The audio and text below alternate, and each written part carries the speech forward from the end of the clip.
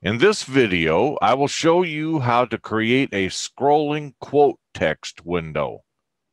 This is not a video on how to create text which scrolls right to left or left to right or across the entire screen.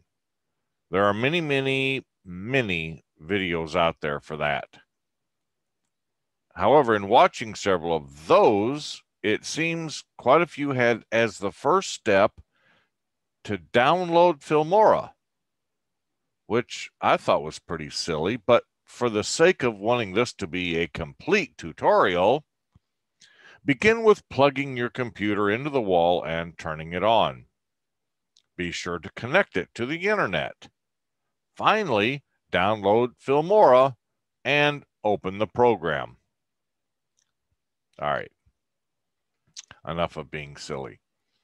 Two other components you will need are the video file and a picture of the text you're going to quote, for instance, a PNG or a JPEG. Now that we've accomplished those steps, let's proceed. Okay, so we have this video file I'm going to bring down here. It's just a random video file I went and found on pouring coffee. It's as good an example as anything else. And the reason I'm putting two of them in the timeline is I just need that length of time, which will become apparent in a moment.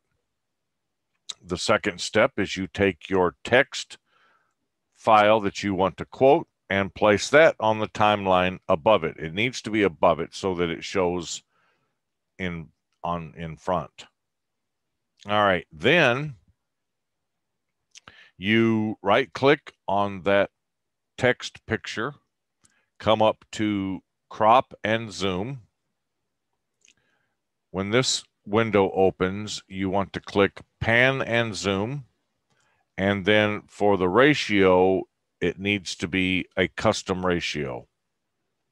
Then what you do is highlight the start area, come down and grab this bottom button right here, bring it up to the first two lines of your quote. Take the end, bring it down to the bottom, and adjust the ending window where it is the same width and the same height. So in other words, the bottom two lines of text. Click OK. So now you will see this is where your quote window will show up. If this is not where you want it, you can just mouse down on either the top or the bottom and drag it to wherever you want it to show up, either just wherever you want it. So we'll do it right there. Okay, then let's watch what happens. Press the play button, and as it plays, your text pops up and will scroll in its own window. But of course you say, I can't possibly read that as I am quoting the text. Well, of course.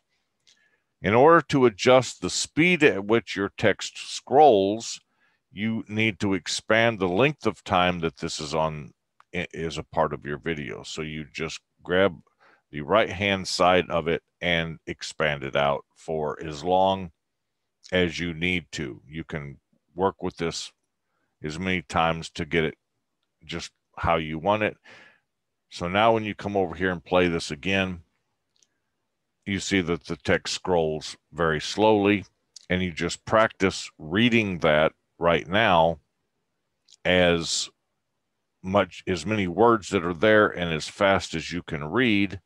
If that's still too fast, give it even longer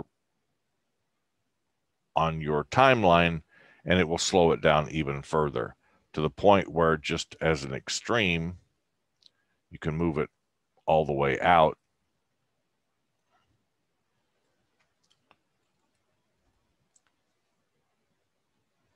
And you can see how slow it scrolls now. That gives you enough time to read the quote as you are in your own voice, reading the quote. And also be sure to give wherever the source of your quote credit for where you got the quote. Typically, this is, you know, you're quoting an authority on whatever you're trying to prove your point over.